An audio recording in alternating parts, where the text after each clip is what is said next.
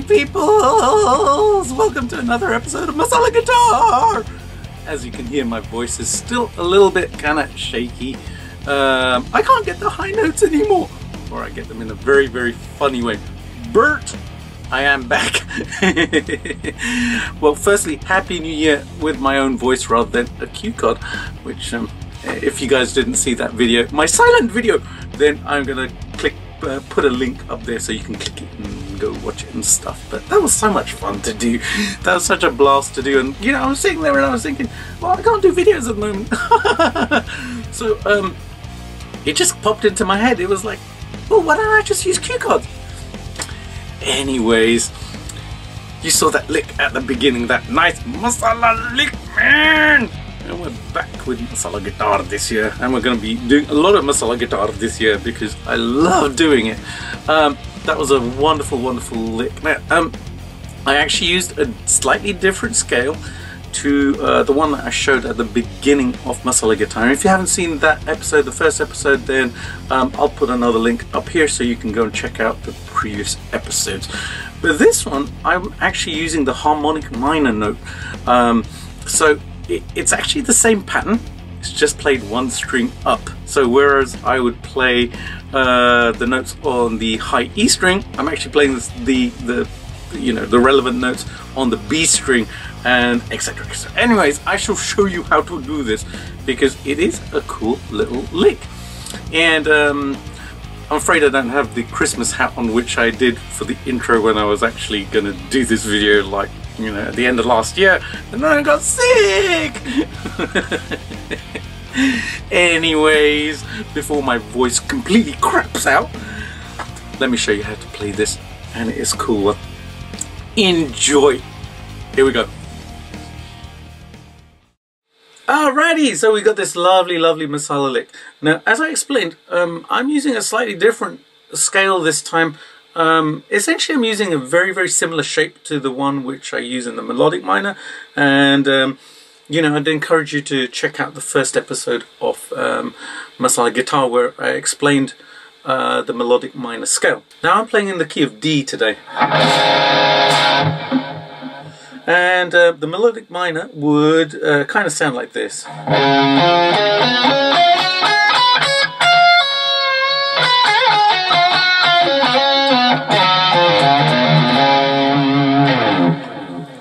It's a very cool, kind of exotic sounding, Indian-y sounding scale. Alrighty, so I used a very, very specific interval here on the high E string. I basically stretched over from the 10th fret over to the 14th fret of the high E string. Now that's the change. Essentially, I'm using a major third instead of a minor third, which we usually use in the pentatonic scale. My voice isn't working. It's still not working properly. That's my excuse anyways. So when I play the pentatonic,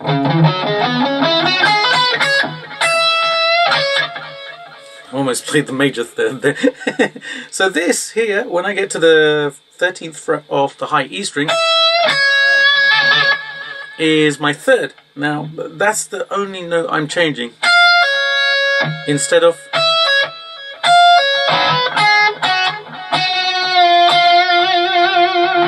again, there's my major third, etc, etc. Now basically that interval, I'm actually going to move up one string now. So I'm actually going to play it from the B string. So instead of playing the 10 and the 13 on the B string, I'm going to play the 10 and the 14. Then when I come up to the G string, I'm going to play 12 and 10, and on the D string I'm going to play 12 and 11. And the 12, 11 I played when I played the melodic minor, I played it on the G string, so same shape again. Now what that does, it gives us this.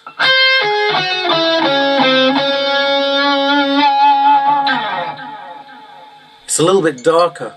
It's a little bit more kind of, you know, sadder in its kind of in its sound. So I switch between these two depending on the type of vibe that I am trying to get with the solo that I'm playing. And the note that I'm changing is the 7th. So instead of playing a minor 7th, I'm playing a major 7th this time. So when I play the scale, it kind of sounds like this.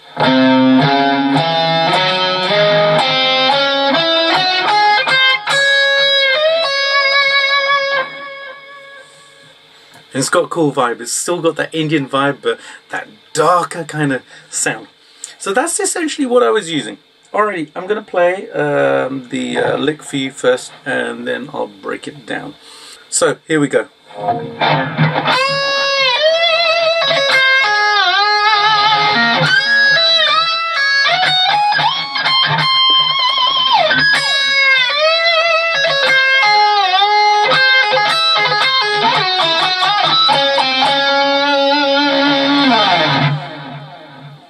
Alrighty, so I'm starting off on the high E string, and I'm using my bar, I'm using my whammy bar to actually dip into the note. And the first note I'm going to play is the 10th fret. So I'm actually dipping the bar down first, I'm pressing it down a little bit, and then I'm picking the string. And how I do this is I actually keep my pick a little bit higher, so it's about an inch off the string at the moment. And in order to reach the string, I'm going to use the bar to actually push down. So as I push down, as you can hear that clickety clickety kind of sound, my pick is basically getting to the string. So that's how I essentially do a dip. I make sure that my pick is just higher, and I have to dip the bar in order to get to the note. There you go. Alright, so once I've done that, I'm then going to hammer onto the 13th fret of the E string. And again, I'm going to use a dip, so I'm going to synchronize this. As I hammer down, I'm going to dip the bar down and then bring it back up. So like this. So that note is also dipped. So that's the 10 and the 13 on the E string. Okay, after that, I'm going to do a quick trill on the E string. I'm going to pick up the 10, hammer on to 13, back to the 10. Okay, now I'm going to come up to the B string, and this time what I'm going to do is dip into the 14th fret of the B string. And then I'm going to come to the 10th fret of the B. I'm using the bar to do my vibrato there. Alright, so that first part,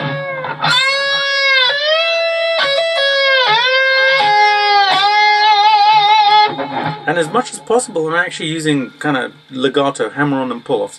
So even this 14 I actually hammered on, I didn't actually pick it.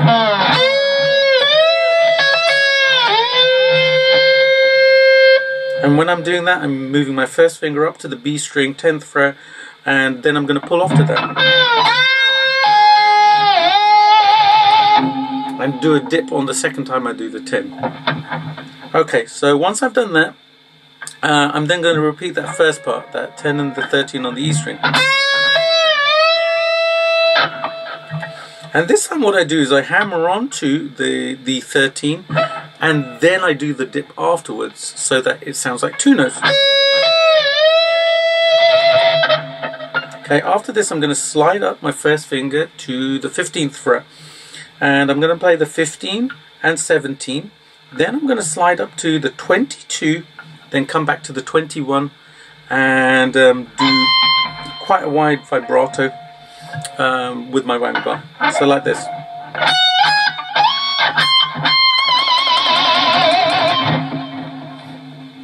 And one of the things I did there, if you notice, was I put these two fingers across all the other strings, just in order to kind of, you know, quieten everything else down. Otherwise, it's going to be low strings ringing out like that. All right. Once I've done that, I'm going to come back to this lick.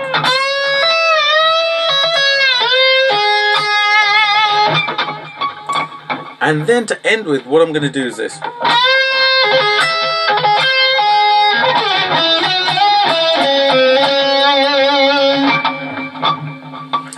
So what I'm doing is, first I'm picking out the 14th fret of the B, and then I'm going to pick up the 10th fret of the B, hammer on to 14, pull back off to the 10. Okay, once I've done that, I'm then going to hammer on to the 13th fret of the E string. And I think I used my bar for that. yeah, I kind of use my bar to kind of just dip down into those notes now and then. Okay, so once I'm at the 13th fret of the E string, I'm going to play that note. Then I'll do the trill on the E string, so it's going to be 10, 13, 10. Back to the 14 on the B string. Again, I'm going to do a trill here, so I'm going to pick at the 10, hammer onto 14, and pull back off. So when I add that together,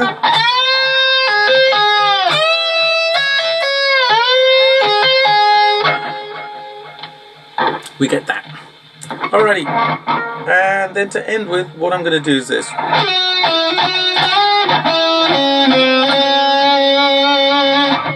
So the first thing I'm going to do is I'm going to use my third finger to backslide into the 12th fret of the G string here, and then I'm going to go to the 10th fret of the G. Okay, now I'm going to go back to the 12th fret of the G, pick that and slide to 14. Then from this 14th fret, what I'm going to do is just jump back to the 10th fret of the G string, and I'll end the whole phrase by doing 12, 11, 10 on the D string, and the 11 on the D string is on major 7. So it'll be like this.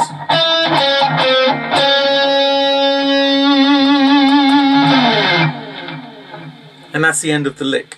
So when I add that into context with the G string,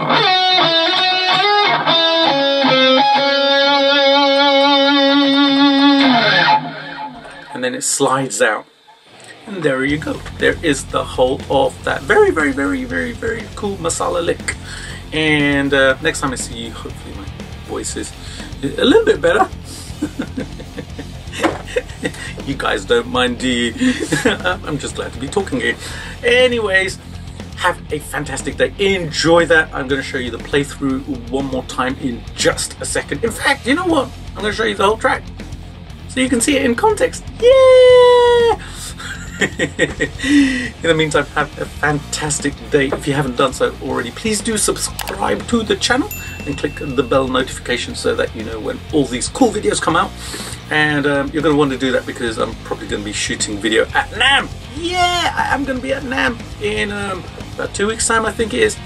Anyways, whenever it is, a couple weeks time. So I'm going to be at NAMM and shooting some video there, and hopefully I'll be able to upload it from there. So, you know, I like to do that, share the experience with you guys. So I shall do that. So click the bell notification as well. And also give the video a thumbs up. It is much, much appreciated. And share it with your friends and all of that good stuff. And now you can also buy my lesson pack, which I did with Nick Layton, which is just awesome. So you guys who want to learn to kind of shred like you're on Sunset Strip, you can go and check that out as well, because it is super cool. 30 licks in the style of George Lynch and Warren DeMartini. Yeah.